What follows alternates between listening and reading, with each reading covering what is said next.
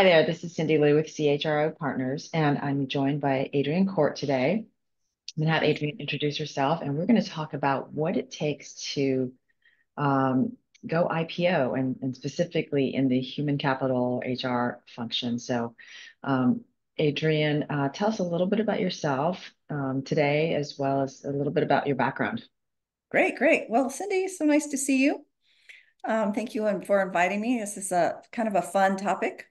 But first, yeah, I'm Adrianne Court, and I fell into HR years ago. I now say 25 years plus, so I don't add to that anymore. I just say 25 years plus in human resources.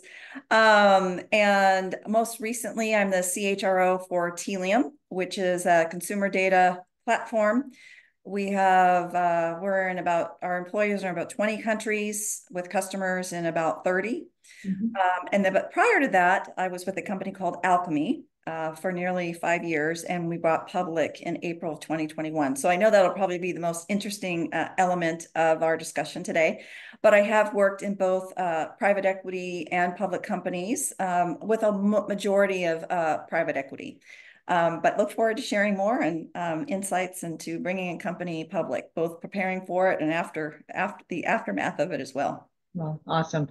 I know you guys were one of the first companies after the pandemic that actually rang the bell live, right? So Yeah. Yeah, the we had our masks on. It was kind of a fun story, not a fun story, but it was quite remarkable to be in New York City at the tail end of the pandemic. Everything was still relatively shut down. We were one of the first companies to actually go there and physically not ring the bell, but hit the button. So we had our masks on, but it was fun. We were able to take our masks off and take some pictures. But we were very inclusive because a lot of employees couldn't travel and it had to be very selective. It was NASDAQ is right down at Times Square. So we rented at the time, it was we rented all of the billboards. Mm, And so we were able to stream Alchemy and all of our team photos. So employees could actually see their photos up. So they were live showing their photos and we were, streaming their photos. So they felt like they could be part of it. It was really fun. I love that. Wow, what a creative idea. Yeah. All right, so I know you as like the fast growth CHRO or CPO, right? Like all the companies that you joined have just grown so rapidly, and I'm sure that has to do with the people. Um, but I know that there's parts of going public that are just hairy, just Yes.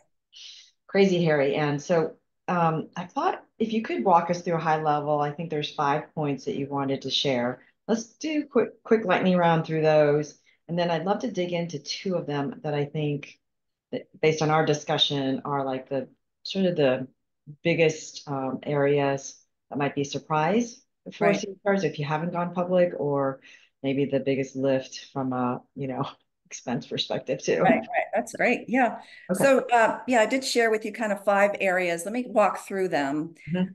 And then, as you mentioned, we'll kind of dig into, ones that may be most interesting either to me or to you or what we think. But as we certainly people can reach out, those who are preparing or considering it.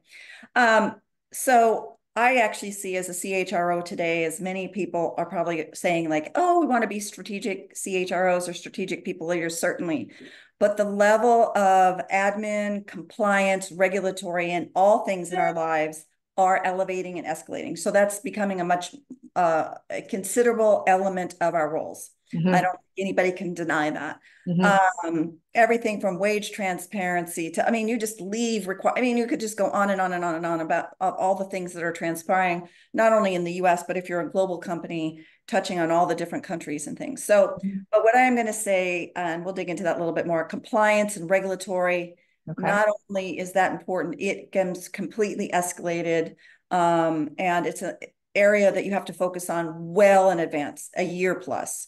Okay. Um, then with that is disclosure and transparency. Mhm. I talk a little bit about that. One of my points about culture is as you become a public company, you have to disclose all these things. You have to be very transparent. You're going to see employees are going to see things like executive comp, board comp, all those kind of things.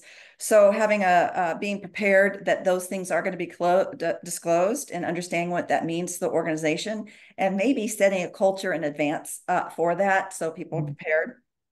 Um, Talent retention is going to be a big thing. It always is. Even in down markets, we think about how we retain and engage our top talent. In particular, a IPO event creates interest in your talent. Mhm. Because others want like, well, that's a special thing. Were you a special person that helped create that?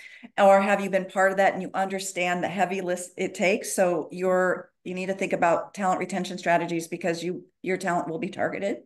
Right. Equity compensation is a big element of an IPO or any kind of company going public.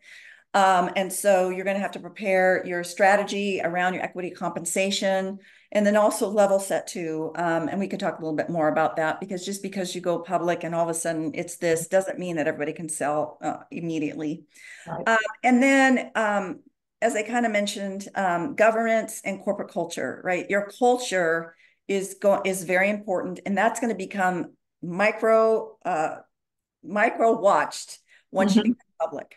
And you've all seen, great companies that are out there publicly, but then you've also seen supposedly great companies, and then you learn about what their CEOs or others and things are doing, and that impact the stock price, the value, your employees, all that kind of stuff. So your culture and the governance around that is a super important element. So those are kind of the five, I think, areas that I think are important as you prepare or consider an IPO. Yeah. For for you, and what you think other HR leaders, where are the two heavy lifts, would you say? These five topics. Compliance and regulatory. Okay. Um, Hmm. every process you have must be documented. Hmm. And then it needs to be producible, meaning if I have a documented process that says this is how someone is incented or earns a bonus, this is how they are paid, this is how it is approved. We Mm. have that process documented. We have all the policies related to that. And then your internal and external audit is going to make sure you're actually following those things. Hmm. And this it is a significant and onerous process of documenting all your policies and processes. Some industries and groups are already fairly regulated, like mortgage. I worked in mortgage. That's fairly regulated. It's already part of who they are. But for a lot of companies, or particularly fast growth, high tech companies, that's not necessarily first in your nature. So you Especially if they acquired a bunch of companies along the way and everybody's got their own yeah, process. everybody's doing things differently. Hmm. And the other thing is, which I tend to be like I just want to get stuff done and get it over the line. It's not just you. You have to include a finance, accounting, legal, compliance, information security, all these compliance and regulatory matters touch every one of those elements. Hmm. Product, I mean, there's just so many. So I will not underestimate the level of tediousness, the level of importance this Hmm. is. And once you become public, then all these things are even escalated through like SEC and other regulatory things that ensure that you are meeting within or above those standards. And then all encompassing in that is your code of ethics and business conduct. If you don't have one of those purely articulated, that's probably going to be the first thing that's going to occur. I would expect if you're preparing your legal or Hmm. um, compliance team has already helped do that, but that's a very important element. There has to be a clearly articulated way that employees or others can submit concerns or complaints, and Hmm. both within your company as well as anonymously, how that can be done. And then an attestation process to your policies, annual, quarterly. There's a lot. So for all of us who said we want a seat at the table and we want to be strategic, that is a strategic element. It's just a very tedious and administrative strategic element of your role. That's So a I just don't non-negotiable. underestimate that in any shape or form. So can you walk us through an example of like something that you had to put in place that maybe wasn't there before, and then like how did the auditors check to see if you were doing it right? So let's say hiring somebody. Okay. Okay. So let's say a manager likes somebody and it generally fit in the compensation and we had a approved rec and we would just approve it. Or maybe I'd approve it. Or maybe the VP would approve it or whatever. Okay, like, oh, okay, we hired someone. Mm-hmm. Now you have to, one, it's a financial impact to the organization. So anything that has a financial impact or regulatory concern, it has to be documented, have a documented policy and a documented process that is auditable. So for example, if let's say it's a hiring practice, we're going to say how that hiring practice happens, how the compensation is determined, who approves it, and how that happens. And you're going to have a process for that. Then it is going to be audited. So, and it will be, for example, your internal audits will do it first to make sure you're following, and then your external audit. But they could randomly pick 25 people that were hired in the last 6 months, any random 25. And they're going to ask you to pull all the documentation or reporting that supports that you followed that exact process and have all those approvals in line. That's amazing. And let's say you have 24 of them and one of them did not follow that process. You now are showed that you have a deficiency and you're going to have to correct that efficiency. And the next time they're going to pull it, they're going to look, have you met so you don't have that deficiency? If you've cleared it, it's fine. If it's another deficiency, now it starts to become a area where it has to go to your board. I mean, and it's elevated to a very significant level. So that's to the extent that I'm trying to share that this is not like, oh, simple. In fact, I've found, like, let's say the CEO says, hey, the board approved this. Okay, well, I need an email for the board that said they approved that, or we can't make the compensation change, or we can't make that adjustment. Everything's got to be documented. Everything's got to be documented. Interesting. So, the guide, like, who helped guide you through, this is the level of detail that you need to go into? Like, did you have to hire external consultants? Did you have to hire somebody internally that had been through this before? How did you know what to do? Well, so first thing is, for us and working, so it's a cross-functional team. And usually there will be an external consultant of some sort, external auditor or some sort of, that generally give you, these are the things that are most critical in terms of all our, and by the way, I'm just touching on HR. There's like information security. I mean, every group has these things. So I'm just talking on the HR element of it. And then when you start out, it's like, okay, we want to hiring practices, firing practices, whatever, all the different things. Once you have that list of things, you then go and identify, do we have a policy? Do we have a process? What is our practice? And you must then start documenting these or defining where you can find these. Some people, well, I have a handbook. A handbook is generally not, that might be the beginning of the process. Beginning, like, oh, we have we have a leave administration policy, what you're eligible on, PTO, etc. But then you're going to have what is the process? How does someone get approved for a leave? Where is that documented? And you actually have to outline those processes. Like, so governance on steroids. Yeah. So did you find efficiencies? I mean, because you had to go through this process. Yeah, because you're preparing in advance. You're usually, like, we prepared almost 2 years in advance at Alchemy. You're starting to find these deficiencies and correcting them internally first. Hey, let's look at what your policy is or your process is now. Are you following us? Hey, I see a gap, or hey, okay, let's start cleaning them up. Let's start documenting. And so you're kind of going through all this, and then you're auditing them for accuracy to the point where now you've probably got a pretty good process. Then to the point of, okay, now they're going to bring in internal auditors, or how are we functioning? External auditors. So it's kind of a step process. You start with the fundamentals. What do you have? Build upon that, test it, where are your deficiencies, clean it up, or maybe the process you have documented doesn't actually represent the reality. So you have to change your documented process Mhm. to mirror the reality. Right.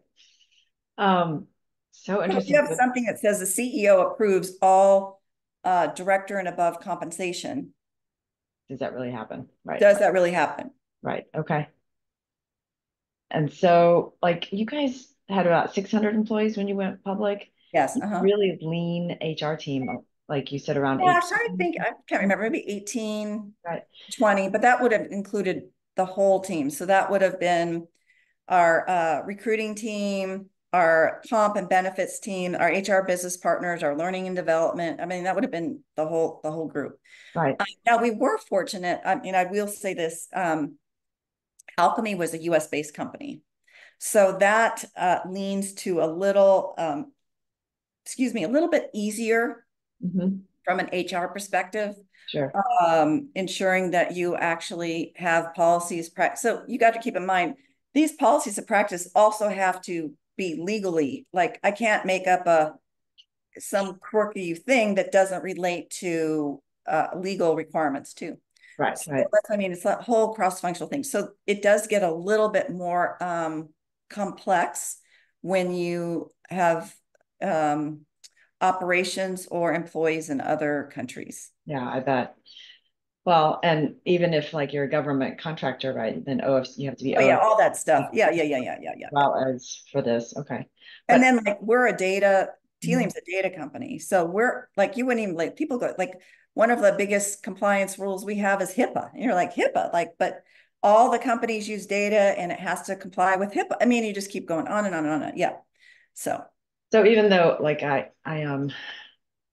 worked in very entrepreneurial type of environments, I have to imagine that this kind of discipline though around governance, like makes it easier for you guys to make decisions even if you don't go public, right? I mean, and maybe it's certainly overkill. does. Right.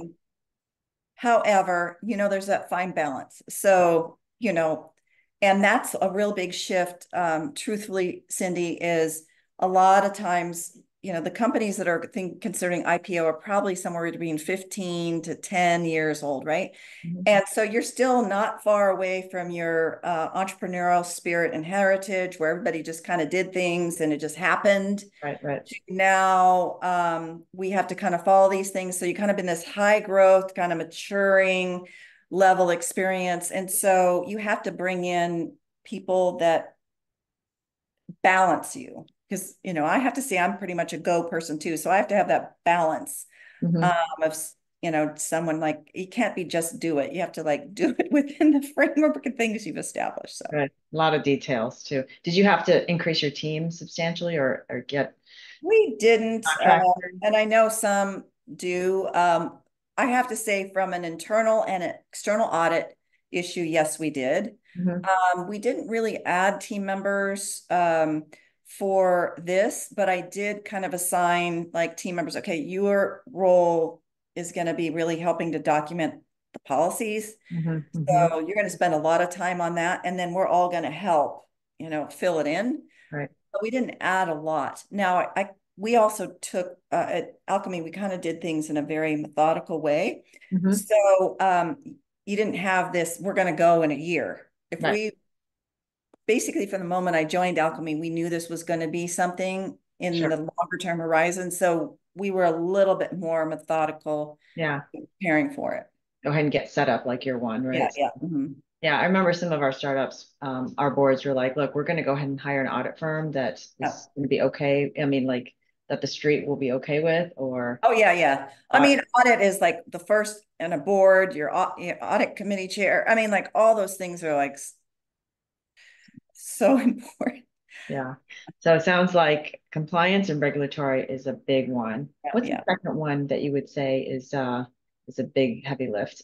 Um, Compensation, Hmm. executive and board comp is Yeah. is very important. People, you kind of, yeah, yeah, but there's certain things you need to follow, Hmm. certain regulations and guidance around comp. You'll need to partner with a comp firm like a Compensia or Pay Governance or Mercer. There's Hmm. many great ones. in advance of that. You'll need to select your comparator or peer companies that you compare your compensation to. So there's a little work around that because Mhm. your company versus other companies, because that's very important. You'll in terms of decision making, and then all elements of base, cash, and equity. Equity becomes also a significant discussion, important element of compensation, certainly prior to and then after.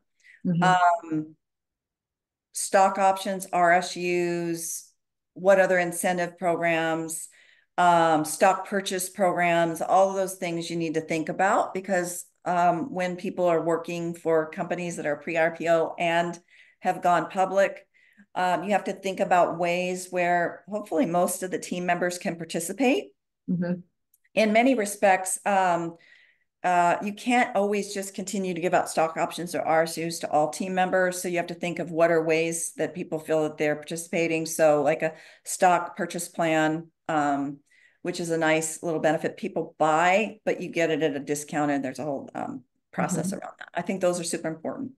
I think the other thing too is along with the compensation is once you go IPO, your team is many team members are on the hit list for others to try to recruit. Mhm. Interesting. So everyone from your CHRO, your CFO, Mhm. multiple people, and even kind of the next tiers, having been through that, and organizations that are considering that now are going to target you to come to their company, particularly ones that have success or known for success. So Yeah. you're going to have to think about ways of retention. Again, that most likely cash comp is important, but equity is important. The other thing around equity compensation, which a lot of people don't think about, Mhm. is wow, the company goes public and it's XYZ strike price. Most people can't sell that work for the company. There's blackout periods. Many times it could be 4 to 6 months before you would even have an opportunity to sell because there's that kind of crazy bump and they want it to settle out. They don't want any kind of insider manipulation. And then ongoing from there, after typically there's blockouts before and after the end of the quarter. There'll be blackouts. There'll be blackout periods if there's any kind of event, such as let's say you're considering an acquisition or a big change with customers, or let's say you have a compliance issue. All that may put you in a blackout period. So I just want everyone to be thoughtful that it's not like everyone go, oh, like, that doesn't happen automatically. You have to kind of work through it a little bit and stick through it Mhm. in order to actually see really any significant gain from that transaction. What's all that work look like for the HR team as you're going through, because The you're having to comp, educate. so the comp piece, executive, board comp, equity comp, particularly I'd say 6 months up before and those 6 months after, it's a big part of your job. It Mhm. just is. It's a significant communicating how you're not only like setting these programs, but then communicating to your team members so they understand. Mhm. Um, Your is HR the team. deal, yep. And then you have to work with your legal and Mhm. finance accounting teams on your equity. There's tools Mhm. that you manage your equity programs in and, oh, excuse me, and your cells and your blackout period, all that. So There's it's a a, lot. oh, yeah, absolutely. I imagine that your team is just fielding questions nonstop. What does this mean for, Yeah. right? And You would be surprised. Like you probably communicate it 4 different ways: email, Slack, a couple lessons learned, a video, and then people still don't understand it, Mhm. So, and then you'll see other employees try to like, oh, this is how it works. No, no, that's not how it Yeah. works. But yeah, so, No, and then there's lots of tax implications. mhm. Then for a company, we say like it's your responsibility, but you do try to help educate people on tax consequences and things, depending on the type of equity, Mhm. how long you hold, when you sell. yeah, there's just a lot of communication.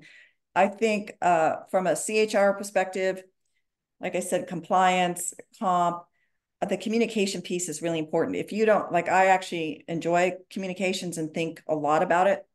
And so really thought a lot about how are we going to communicate these things in advance, Right. during, after.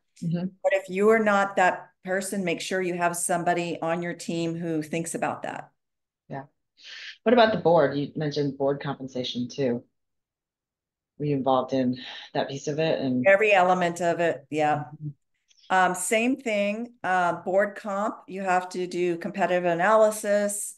Um, and then a lot of times what will happen is you might have board members who joined as part of investment. It might have been a friend. I mean, there's lots of ways. So you have to start to level that out, um, Mhm. determine comp by committee. So typically there'll be what I'm saying, a general board retainer, Mhm. whatever, 30,000 a year, whatever is. And then for each committee, there'll be a different level of retainer. The chair will get something. So like, let's say the audit committee chair, that'll usually be the one that has the biggest little retainer. And then those are on the audit committee, compensation committee, the chair will get a certain, and then et cetera, et cetera. Mhm. In terms of comp, and then equity as well. And that too is very transparent and all in your filings. So, Wow. and we That's have to show awesome. that relative to competitor or peer companies, which Okay. is a list of about 15 or so competitor companies that you compare their comp to your comp. Public And companies. yeah, mm-hmm. Hmm. Interesting. Wonder if you're in a space where you're carving out kind of a new category, how you would do Can't that. do that. Yeah, you'll work comps. You'll have to find some sort of comparators. It's not going to be. Everybody Right, thinks they're special, by the way. right, right. Um, every company thinks they're special. Every executive, every entrepreneur, particularly, thinks that they're special. Uh, And I agree. But there's all these rules and regulations that say you're not is actually that special, and you need to compare to others. So so find somebody. yeah, and if your comp is significantly out of bounds one Mhm. way or the other, you'll just have to explain that in your filings. Okay. So we have a few more minutes, and there's something I forgot to ask you about, Oh, and that is ESG. Like so much of the S, right, falls into the human capital and HR area. How much of the ESG are you expected to sort of cover on day one? Or is it just like all this compliance stuff is overwhelming? I think that becomes a natural outcome of a lot of work that you're doing. Okay. I just truth be told, I did not think of that as a separate Mhm. component or an element, I but see. rather it truly was an outcome of all the work that has been done. Makes sense. Especially on the governance side and on the S side, if you're focused on the culture piece as Yeah, well. yeah, yeah, yeah. Yeah. But you Well, do have to compare, like, what are all the things that relate to that, and like you will be asked to certainly help write and contribute to that. But I was thinking all these other things kind of just feed into it. okay, so closing comments. You're known as sort of like the culture queen when it comes to HR, creating amazing cultures. And so, number five on your list was governance and corporate culture. Yeah. Tell Mm-hmm. me a little bit about you knew coming in day one, right? So did that help knowing that you guys were going public to help create that culture? Or is did the culture you did help with the culture piece for Yeah, governance? I think the culture work already, it wasn't like done because we're going public. It Right. was what we did to make a very healthy, growing Oh, company. right. And Right. then when you have a culture like that, then you don't have huge Issue. ethics concerns and behavior concerns. Certainly, you always have it, but you don't have those huge elements happening. As I mentioned, transparency, accountability, kind of all those things within your culture are so important Mm-hmm, mm-hmm. to all these other elements we're doing. So if you're a company that has not been transparent, Now you want to probably be a little bit more transparent of things. But then as you become public, you have to manage when that transparency happens. So, for example, you might be a very transparent company about how you're doing with deals during the quarter, sharing, celebrating with your team members, and all that kind of stuff. Well, when you become a public company, you have to be very careful. Like, is that public information? Is that only you have information? How is that going to impact the quarter?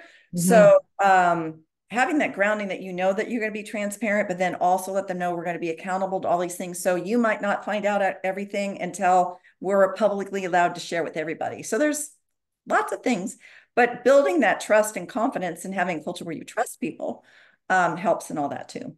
Yeah, that's awesome. Well, Adrienne, thank you so much. We've got compliance and regulatory requirements, disclosure, transparency, talent retention, equity, compensation, governance, and corporate culture. And Yep. so if there's anything we didn't go deep enough into and you're interested, we're going to drop Adrienne's LinkedIn into the show notes. And she said, feel free to reach out. So, Yep. Great. anyways, thank Well, you it's so fun, much Cindy. for this. All right, take care. Take care.